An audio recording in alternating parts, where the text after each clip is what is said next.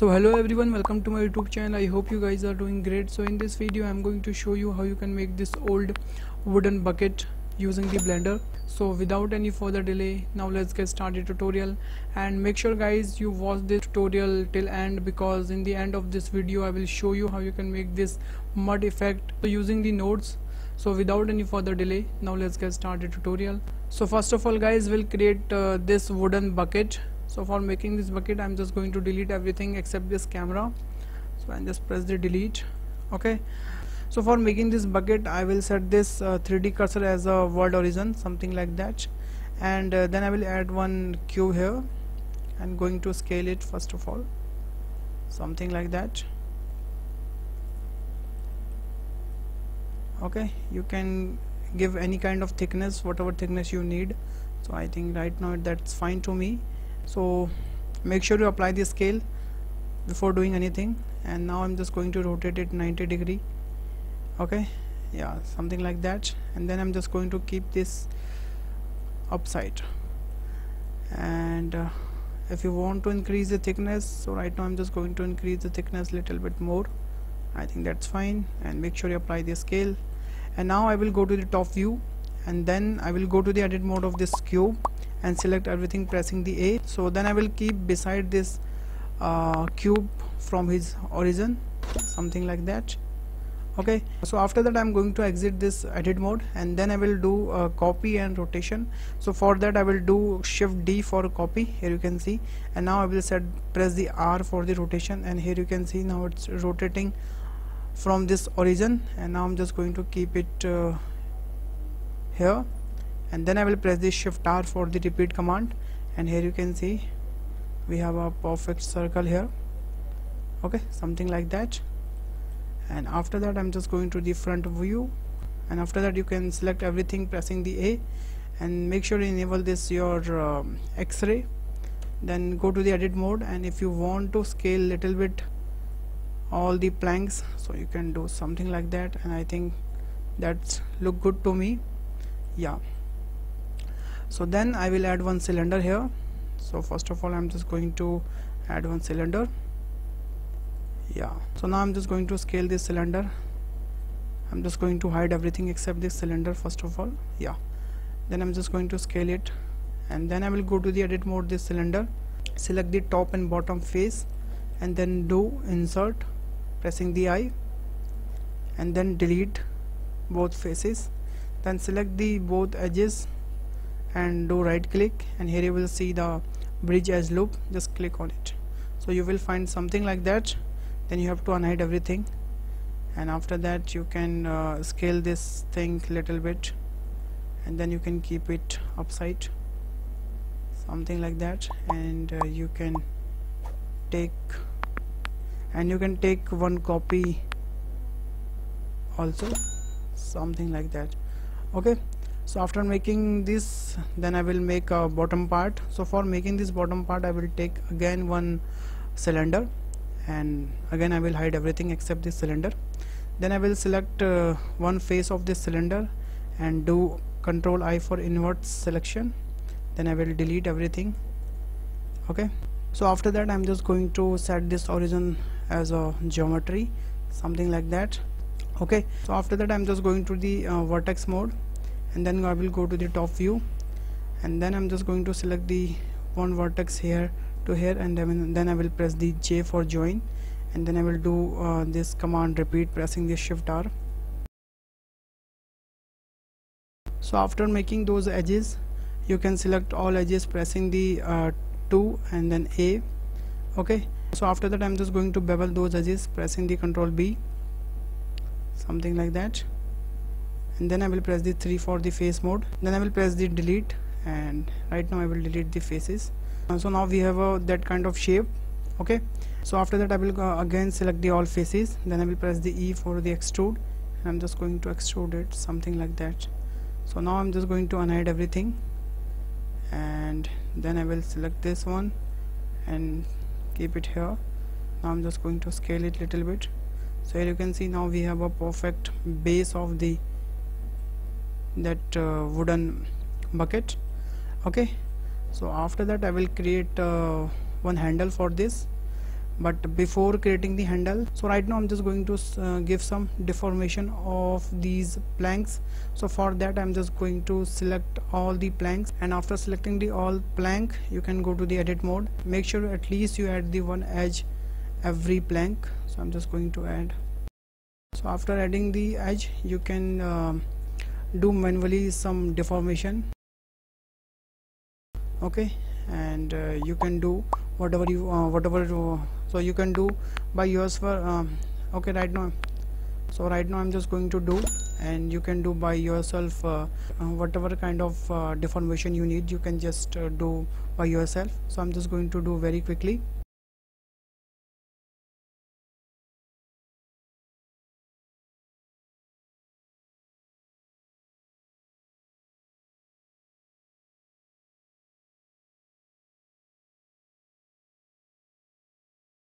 Okay, so after complete the all deformation, I'm just going to make a one handle. So for making this handle, I will go to the front view, and after that I will add one plane here. So going to change the line as a view. Okay, then I'm just going to keep this plane here and going to scale little bit, something like that. And first of all I'm just going to scale something like that. So I think that look fine to me. Okay, so after that I'm just going to the edit mode of this plane and going to select this face and going to delete only faces. So here you can see now we have only edge. So I'm just going to select those edges, and so after that I'm just going to bevel those vertices. So for doing bevel those vertices, I'm pressing the Control Shift B, and here you can see now I can bevel those edges, something like that. And then I will bevel also bottom side of edges. So for that I'm just going to hide everything. Okay, and then I will do again Control Shift B, and right now I'm just going to decrease the number of cuts. So I think that's look fine to me. Okay, so after happening this, so after that you can go to the object settings, and then you have to change the then you have to convert this edge to the curve. And when you convert this edge into the curve, you can unhide everything first of all, and then you can select this curve and go to the curve settings, and from here you can change the depth. So right now I'm just going to change the depth, something like that. I think that's look good to me. Okay, and if you want to scale this handle, you can scale little bit upside, something like that. I think that look cool to me. Yeah, okay, and from here you can define how much thickness you need. So I think 6 fine to me, and now I'm just going to keep it upside little bit. That's look good. Okay, and now you can define the resolution from here as well, and you can do after convert this curve into the mesh, and after you can subdivision modify. So it's depend on you. Okay, so right now I'm just going to keep this resolution by default, and going to again the object settings, and here I will again convert this to the mesh. And right now here you can see now we have a perfect mesh here. And after that I'm just going to select those faces. I'm just going to select those faces. Okay, here you can see, and then I will press the Alt E. Here you will see we have a option is extrude faces along the normals. So here you can see I'm just going to extrude it, something like that. Okay, and now you can add the subdivision modifier, pressing the Control 2, and then you have to add the some supporting edge loop to make those edges sharp. And then you can select the both of those edges, then you can do bevel, and you can decrease the number of cut of bevel, and here you can see it look good now. And now you can do shade smooth also. So now I will set this origin point to here. So for that, first of all I'm just going to add the one edge loop here, and then I will do Shift S, and here I will set the cursor to the selected. So here you can see that cursor is automatic come here, and then I can change this origin to the 3D cursor. Okay, and now I will rotate this, so it will rotate perfectly from the here. Okay, so now I'm just going to keep it here, something like that. Yeah, it's looking good. Okay, then after that I'm just going to add the hole of both side of planks. So for that I'm just going to add the boolean on those plank, adding the boolean, and select the object, this one, this handle, and then I will go to the apply, and same thing I will do here. So here you can see when I will move this handle, so here we have a holes. So what we have to do now, I'm just going to select the both planks and going to hide everything except those. Then I will go to the edit mode of those plank and select this X-ray mode and select those edges. Okay, something like that. Then I will exit the edit mode and unhiding everything, and I'm just going to switch off the X-ray mode. Then I will select again both of them. Then I will go to the edit mode, and after that I will change the origin as an individual, and now I can scale it little bit, something like that. Okay, here you can see our wooden bucket is almost ready. So now I will add some shader on those planks. So I have already made some shaders. So what I will do, so after that I'm just going to select one plank, and then I will add one material on here. Then after that I will select some alternate planks, something like that. Okay, and then you will select the last one where we have already add the material. Then I will do Ctrl L and link as a material. So same thing I will do with the other one. Then I will select one material, then I will select some alternate object, then I will select the last one, then I will do Ctrl L, and same thing I will repeat to the other also. So here you can see guys, we have a shader in all the planks, and if you want to see what kind of shader I have used, basically this is only a Principal BSDF. Okay, and this is a basic normal. I just change the color. I will go to again the layout section, and I will add the material on this iron part as well. So for that I'm just going to make a new material. Then I will increase the metallic value, something like that, and right now I'm just going to change the color little bit gray. Okay, and then I will link this one, so select this one to this one, then I will do material. Okay, and first of all I'm just going to add the bevel on this part and this part as well. Okay, and I will also add the material on this handle part. So for that I will do again click on new material, change a little bit color, and just increase the metallic value. And right now I'm just going to change the color as a little bit brownish, and going to do little dark, yeah, something like that. Okay, I think I should also change this color. Yeah, it's look cool to me now. Okay guys, then I will add the also material on this part. Yeah, so then I will go to my shading panel, and from here I will choose this iron part, and now I will add one noise texture. Okay, and after that I will add one color ramp, and then I will connect this noise texture to here, and this one I will add the on roughness part. So here you can see right now it's looking something like that. So first of all we have to change the scale value. Okay, and we have to change the detailing as well, and we can do 3D, we can change the distortion, and from here we can define how much we need it. Okay, you can see it's looking fine to me now.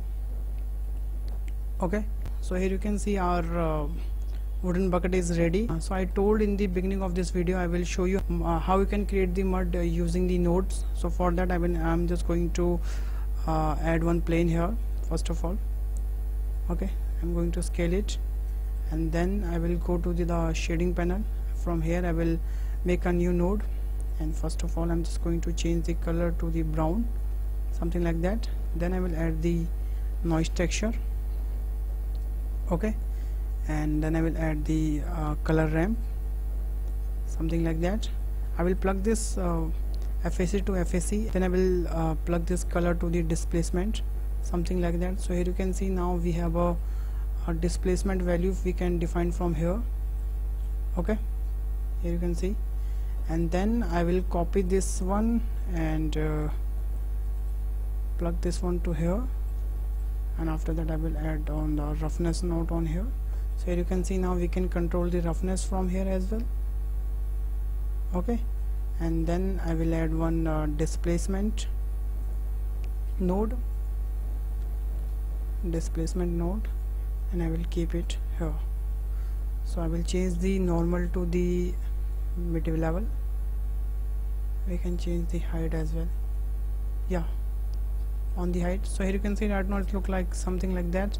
So first of all we have to change the detailing value. So when I will increase the detailing data, so it will look like something like that. Then I will going to scale it. Okay, here you can see now we have some kind of mud effect. Okay, if you increase the distortion, here you can see it will look like something like that. So I'm just keep this distortion to 0. Okay, and you can increase the decrease the detailing by the way. So I think that detailing is looking fine to me. Okay, and then you can adjust the roughness from here. So I think that's look fine to me.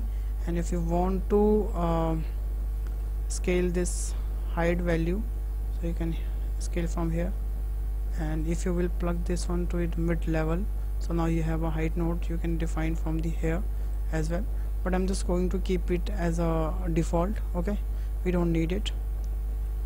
And here you can see that's how we can create that kind of mud effect as well. I have changed some color here, and I changed some values. Okay, and if you want to copy these values, so you can copy from the here. And right now I'm just going to take one render. So for taking the render, first of all I'm just going to define one camera view. Before adding the camera, I'm just going to add the liquid inside this bucket. So for that I will use the cylinder. Okay, and then I'm just going to add the wave modifier.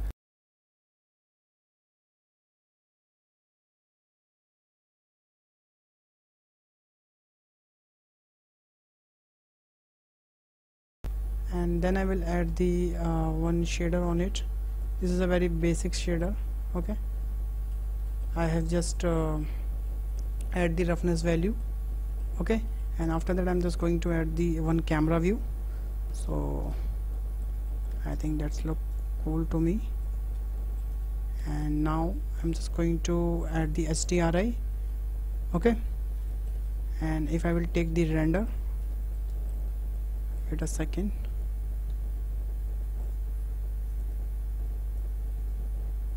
So if I will take the render, so here you can see, now we have a perfect wooden bucket, and that's how you can make this wooden bucket using the blender. And I have already show you how you can make this mud also. Okay, so thanks for watching this video guys. If you learned something in this video, please hit the like button, hit the share button, and subscribe my channel. Also, if you have any queries, if you have any suggestion, please let me know in the comment box. I will definitely reply comment. So bye bye, take care and stay home guys.